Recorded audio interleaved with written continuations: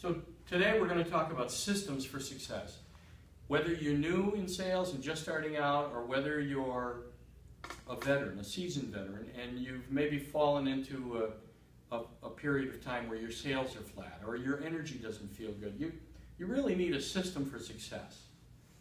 There's two systems that I want to talk about. There's a system for selling and there's a system for managing who you are, managing yourself. So let's start with managing the self. So this is what I call the self, in quotes. Most of us believe our thinking. So in the days, especially where you have a lot of windshield time, often you'll have thoughts that come into your head. If you're new, the thoughts will be, why are you doing this? You've had nothing but rejection. You're never going to make a living at this. You better quit. These are your thoughts in your head.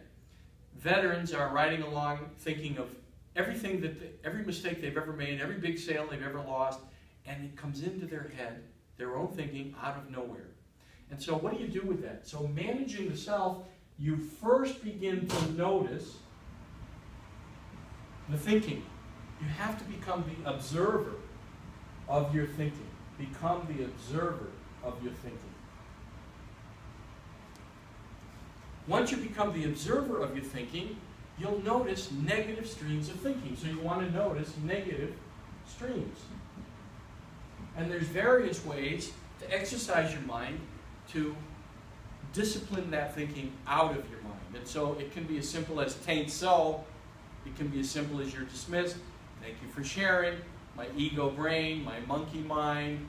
The Buddhists call it monkey mind, that mind that likes to make us less than or more than anyone else. So if you think of the ladder of life, we spend most of our time in our brain racing up and down it. We're more than some people and less than others. And the truth is, we're all the same when we shed this body. We're all the same. There's nothing left but the essence, the consciousness, the soul, whatever you want to call it.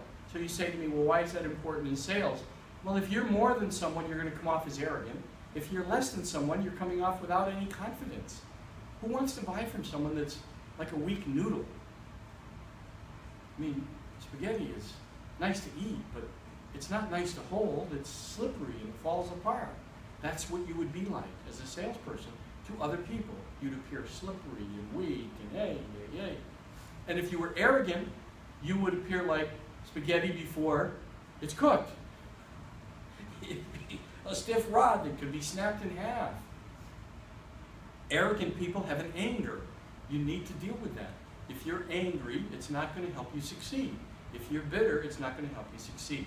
So what you want to learn, become the observer of your thinking.